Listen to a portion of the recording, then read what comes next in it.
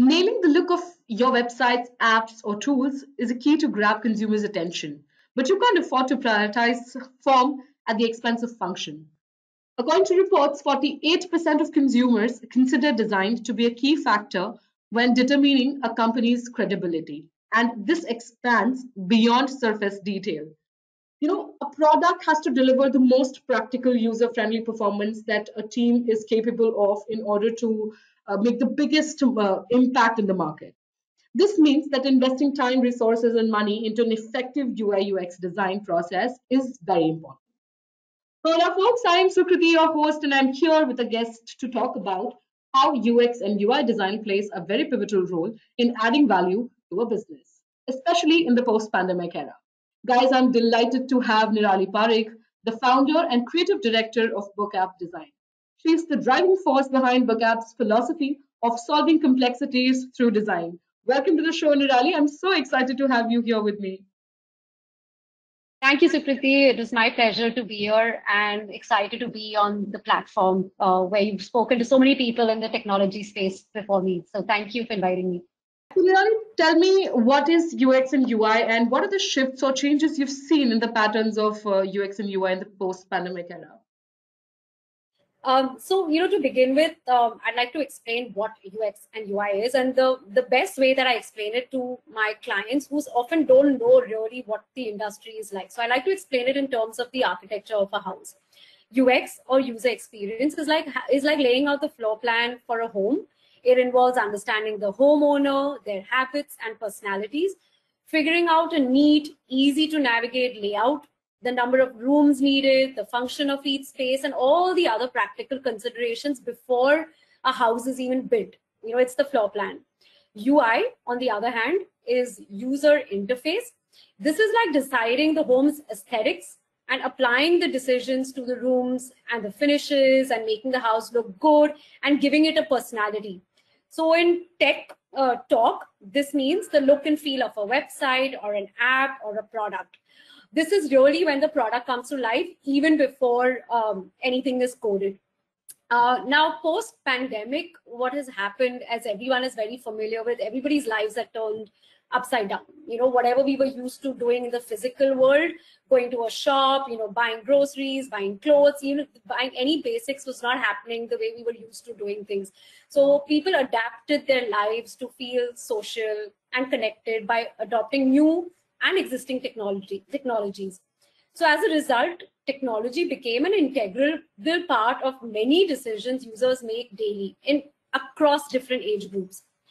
So with this increased tech dependency, companies, started, new startups came up, existing companies started adopting more and more tech products. And this ensured that there was a tremendous opportunity to include UX UI designers as part of the core team of building the app.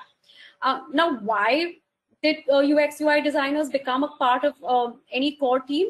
Because the primary purpose of UX UI is to simplify complexities in products and suggest user-friendly product designs. So the value generated through user-focused designs has a direct impact on the ROI. Users have a positive experience with your product. They're more likely to convert into paid customers. In addition, they're likely to transact on your product, recommend your product, and make their work and processes more efficient if it is a B2B tech platform. So because UX UI designers are very user focused, they do a lot of research on how a user behaves, what are their thought patterns, what are they thinking when they're making decisions, and how they navigate through products. And these are the decisions and the research that they apply to their designs. You really see a value in bringing that kind of thought into any product. All right. These were the basics of UX and UI that you explained, Nirali. Help us understand what is the difference between the two. Okay, so to put it simply, UX is research and strategy driven. In this process, the UX team gets to know the users, their needs, their problems, and understands the competition. If you can go you can go as deep as needed based on, of course, the requirement of the product, the budgets associated with the product, how new the product is into the market to understand the users. Now, using this knowledge, designers then identify opportunities and draw out the product's floor plan, like I explained earlier. Finally, they simply simplify just about everything, allowing a user to move effortlessly through a website or a product. So for example, if it's shopping, the journey would be a breeze, right from browsing for a product to adding the product to the cart and then making the purchase as simple as possible. There would be no part of this journey where a user would feel lost, they can't find something that they're looking for. They would have some, even if they were to have an error, that error would be sort of dealt with in a way that would make the user feel less like they have failed in their transaction. UI design is creating the look and feel of a website or a product. So the aesthetic details get finalized here, which includes the fonts, colors, illustrations, and all the other factors that get added on as a layer, almost like a cosmetic layer, but also after much thought, because every color has a meaning behind it. Every illustration needs to match the brand guideline and the personality of the brand. The font needs to make sense. It needs to be legible. So after the UX, this comes into play to help draw potential users to the specific business platform. UI designers know how design elements such as typography, colors, photos, or illustrations, and possibly motion graphics impact the user's psychology. So like I was saying, every color has a meaning. Every color impacts the psychological decisions that a user makes, to kind of simplify the whole thing. So what UI designers do is they ensure that there is a clear and unique visual direction for the product that would set it apart from its competitors and create an emotional hook for the users to continue using the product and finally make decisions on your product as well. Okay, so those were the differences that you spoke. Now help us understand, where do you see both of them being implemented in the market? Let's talk about the placements that happen and how it happens.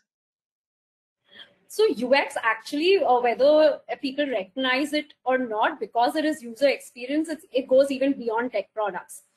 Ultimately, it is about the user having a positive, error-free, effortless experience. It's almost intuitive and natural in whatever they are engaging with.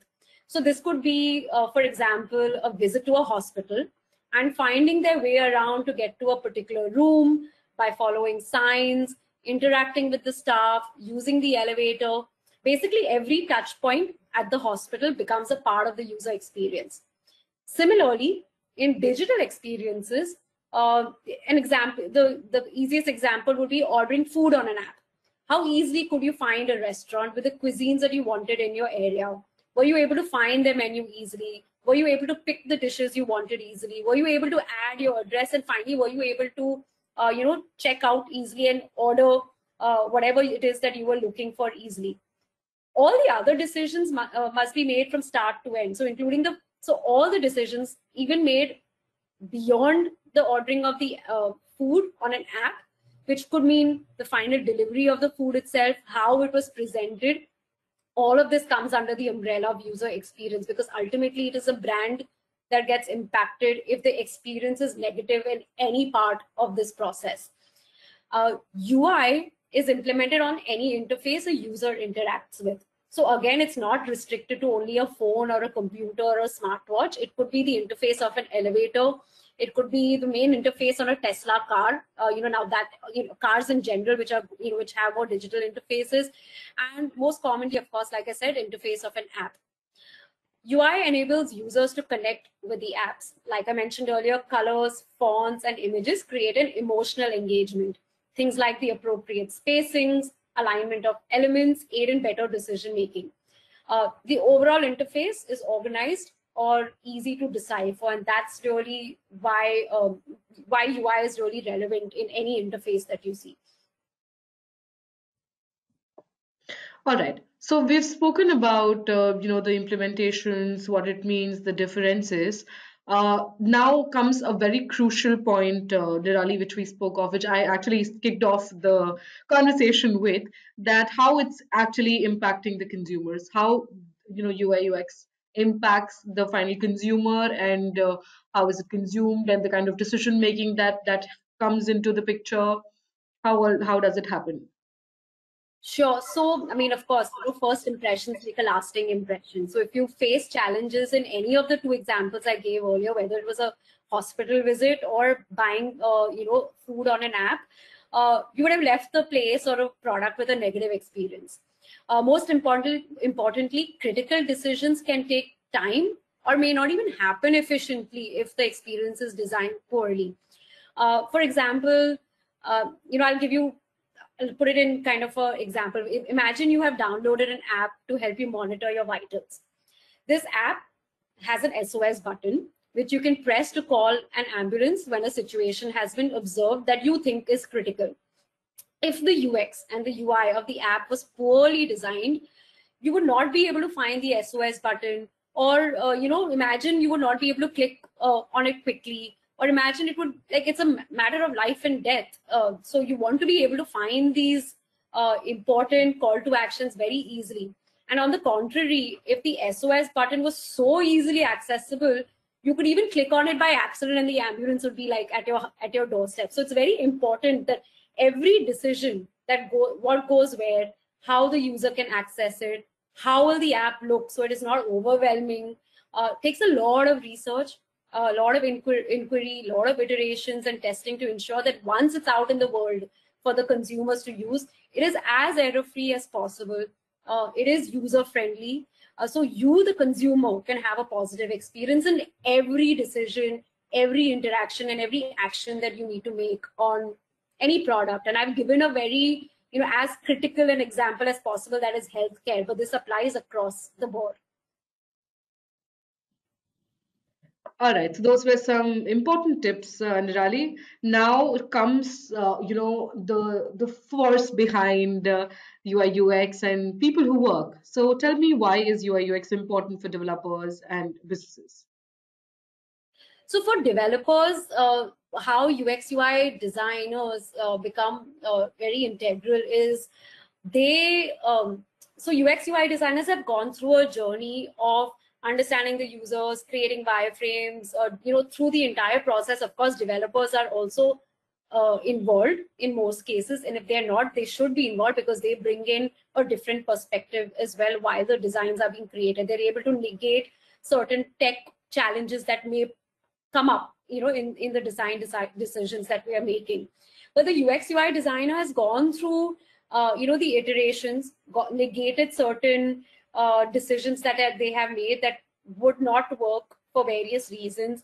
They have created the final designs. They've created actual prototypes. So what we call as prototypes is something that's not coded, but a user can actually click on it and get a sense of what the product would work, how it would work, and what it would look like before even it is coded. So the developers get a first-hand knowledge of saying, okay, on this page, this is what I need to code. These are the functions on the page, and they can plan. They can better plan their entire roadmap and development plan. And essentially, they get complete clarity. And what happens with that is they're spending less time in making iterations. I'm not saying that it is always this effortless, because there are times that when you're working for a startup, things pivot, things change very often, and those things do happen. But for the most part, then the development process is very seamless, where you're not making decisions at this stage. The decisions have already been made. And in general, from a business point of view, what the company is getting is a user-focused design. So the primary purpose of UX UI design process is to simplify tasks and create an easy navigational experience. So given this focus, user habits and satisfaction are the main priorities, which in turn helps cement the reputation of the business and the reliability of the product. And that inevitably leads to more business. UX UI designers, due to the better user experience that they're providing to the app or a product, also help in retaining users. So the users will keep coming back, leading to greater loyalty over time.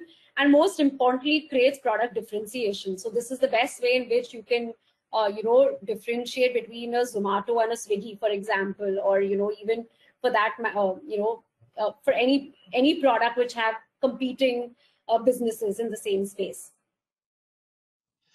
Really, I must say you've wonderfully crafted out the insights for us. Thank you so much.